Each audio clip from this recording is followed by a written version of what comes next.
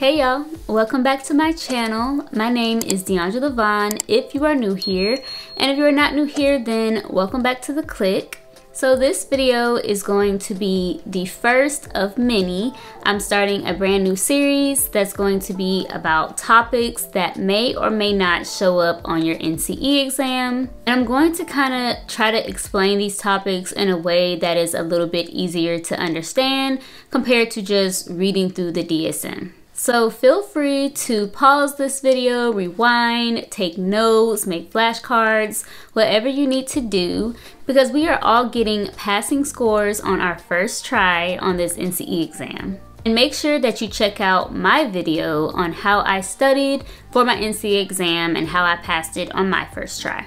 For this video, we're going to be starting off with personality disorders. So the DSM defines personality disorder as an enduring pattern of inner experience and behavior that deviates markedly from the expectations of the individual's culture, is pervasive and inflexible, has an onset in adolescence or early adulthood, is stable over time, and leads to distress or impairment. So there are actually 10 different personality disorders, and it can be a little daunting at first, but don't fear, because they have divided the 10 different personality disorders into 3 clusters. So there's cluster A, B, and C. So in each cluster, they have grouped together the different personality disorders that kind of sort of go together.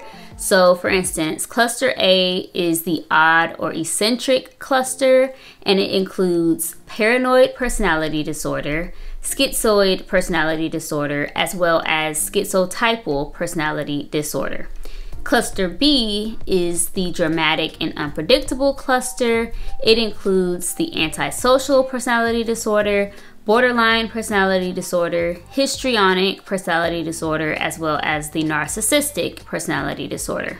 And lastly, we have cluster C. So this is the anxious and fearful cluster. It includes the avoidant personality disorder, dependent personality disorder, as well as the obsessive compulsive personality disorder. So I felt like trying to cover all 10 of the personality disorders would have been a little bit overwhelming, and it probably would have made this video super long. So I decided to break them apart based on the 3 clusters. So this first video is going to be just on cluster A, which is the odd or eccentric cluster.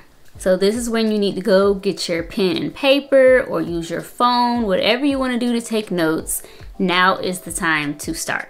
So paranoid personality disorder is the first one that we are going to cover. So the DSM defines this disorder as a pervasive distrust and suspiciousness of others, such that their motives are interpreted as malevolent. So in order to receive this diagnosis, you have to have 4 of the following. So number 1, people with paranoid personality disorders are always suspecting that people are out to get them or trying to hurt them. So it could be those people that you talk to and they're just like, oh yeah, people are always plotting against me, everybody is out to get me, and that's not even really the case. Number 2, they always think that their friends, family, or associates aren't actually trustworthy or loyal. So it doesn't matter how long you've known them or if you literally are related to them, they're still gonna say things like nobody is loyal or I can't trust anybody. And it's because they have paranoid personality disorder. Number 3, these people are very reluctant to share information with others because they always feel like the other person is going to use that information against them. So they typically just won't share anything. Or if you ask them questions, they get very suspicious. Like, why are you asking me that? Are you trying to use this? Paranoid. Number 4, they're always trying to find hidden meanings in things. So they really read a lot into even like simple mistakes. So they could be at the store and the cashier gives them the wrong amount of change and they're like, see, I knew they were all plotting against me. And you're like, no, it was just a mistake. Or you could just make a little small joke with them and they'll take it way too seriously, and now you're out to get them as well. So number 5, they hold grudges for long periods of time and they almost never forgive. So it could be something like you stole their ball back in 2nd grade and they're never gonna let that go. For the rest of your life, they are going to hold on to that grudge. So number 6, people with paranoid personality disorder always feel like someone is trying to slight them, so that leads to them always being on the lookout and very defensive. So they're always quick to lash out and counterattack, even if they weren't being attacked in the first place. Number 7, these people are constantly suspicious that their romantic partner is cheating on them without any real evidence or justification. And the DSM calls this pathologically jealous, and I just really love that term because it's very fitting. But yeah, these people, they'll find a little small something in your phone, for instance, and they'll be like, see, I knew you were cheating on me. Meanwhile, you were just texting your brother or something. Like, they're just very paranoid. And if any of you have been in relationships with people like this, then you know what I'm talking about. And lastly, number 8. So personality disorders cannot be diagnosed if the paranoid behaviors only happen within the context of another psychotic disorder, such as schizophrenia or bipolar disorder. So if you have another psychotic disorder, that's going to trump the paranoid personality disorder. Okay, so that was paranoid personality disorder. Next, we're going to move into the second disorder in cluster A, which is schizoid personality disorder. So the DSM defines this disorder as a pervasive pattern of detachment from social relationships and a restricted range of expression of emotions in interpersonal settings, beginning by early adulthood and present in a variety of contexts. So to get this diagnosis, you have to have 4 of the following. Number 1, these individuals don't want to be close to anyone. That includes family, friends, anybody. They just don't want to be a part of any type of family group, social group, nothing. So this might be that cousin that you have that you never see. You almost forget they're even a part of the family and they don't even care to be a part of the family. They might have schizoid personality disorder. Number 2, they prefer to spend time by themselves. So these are the people that society typically names the loners of society. They're always going to be by themselves. If they have a choice, they're going to pick a solitary activity versus one that involves interacting with other people. Number 3, they prefer mechanical or abstract tasks, so they will typically spend a lot of time playing computer games, video games, or they might like things like mathematical games. And the DSM also says that these individuals usually have very little interest in sexual activities. So number 4, these individuals enjoy very few things and they don't enjoy things that other people typically would enjoy.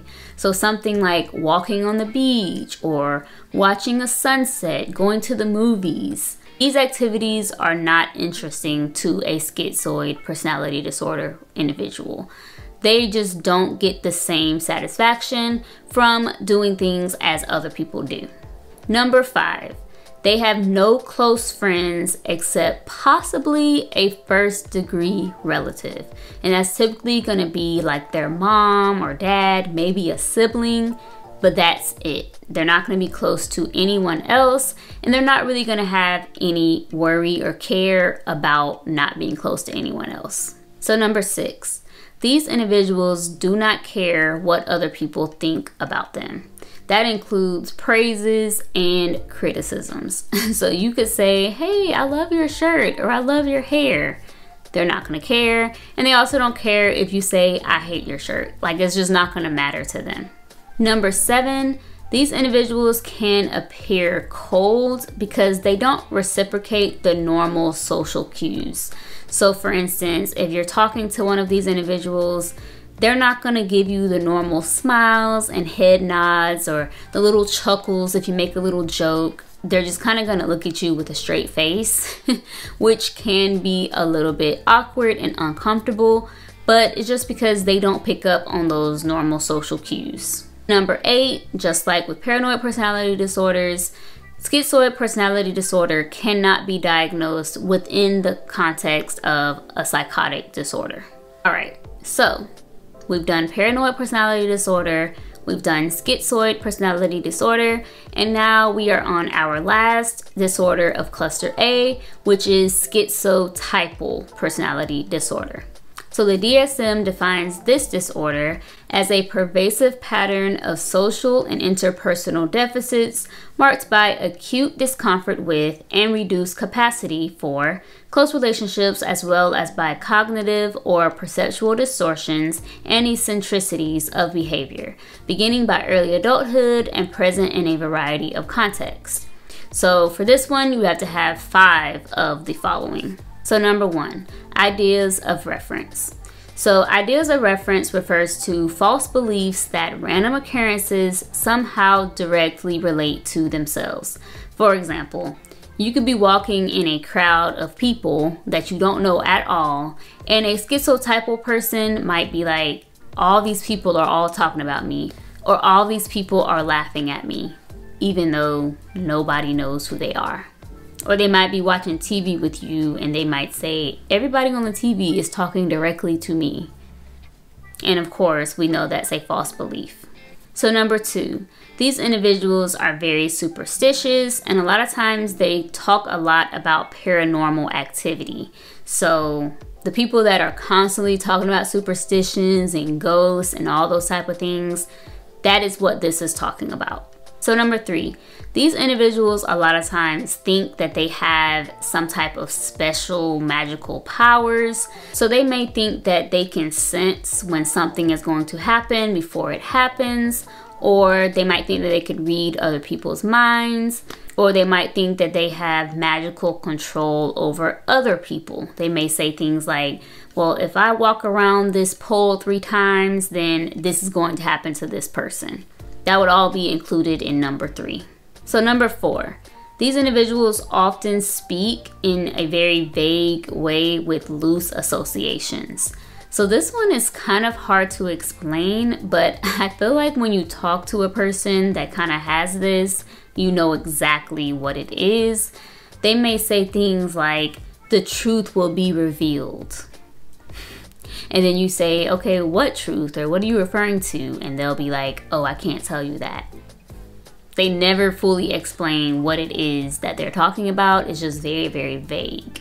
So number 5, these individuals are often very suspicious and paranoid. So that one is pretty self-explanatory. We've already talked about paranoia. Number 6, these individuals often are not really able to express the full range of emotions, so their interactions can seem very stiff or constricted.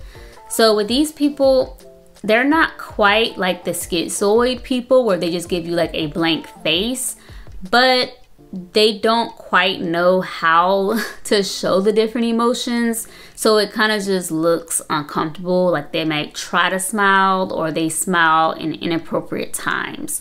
And it's just because they don't quite know how to express all of those emotions appropriately. Number 7, these are the people that are likely to be called odd or eccentric. And it could be like their mannerisms or behaviors or the way they dress. It could just look like it doesn't quite fit. Whatever the reason, they just don't quite blend in with others. Number 8. So like the schizoid individuals that are schizotypal also don't really have close relationships with others apart from maybe a first-degree relative.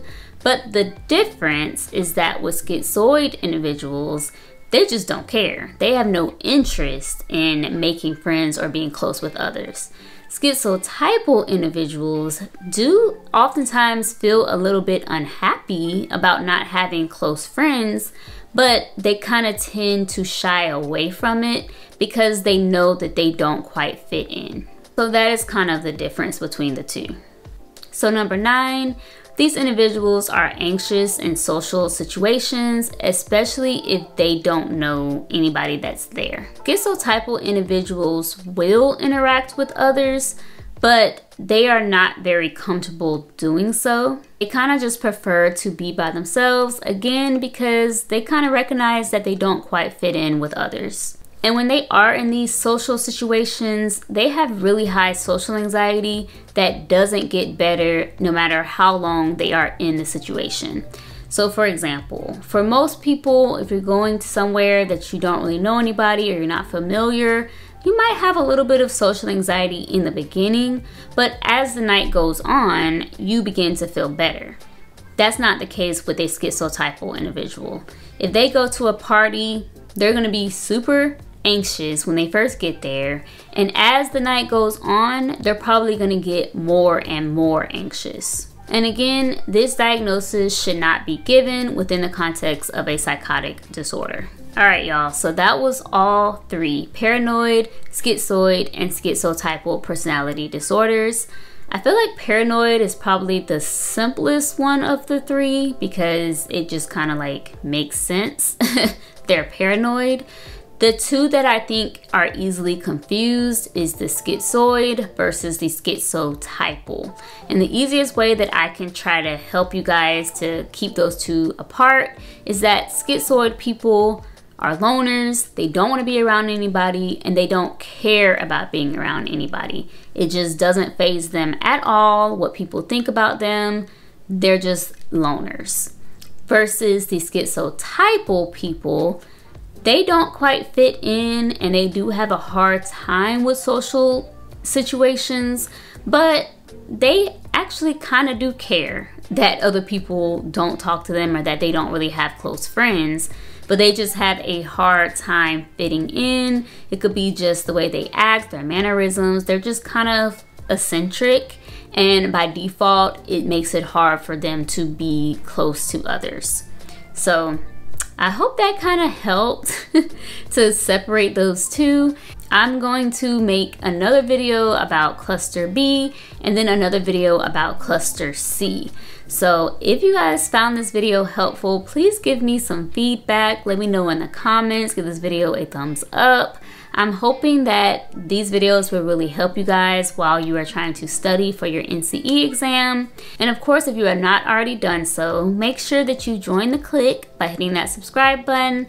And also look down below in my description box. I included my ebook about how I became a licensed counselor, as well as my study template for how I studied for my NCE exam. And I used the Rosenthal purple book for my studying. So that is it for this video. Thank you guys so much for watching, and thank you for following along with my journey. I hope to see you guys in my next video. Bye.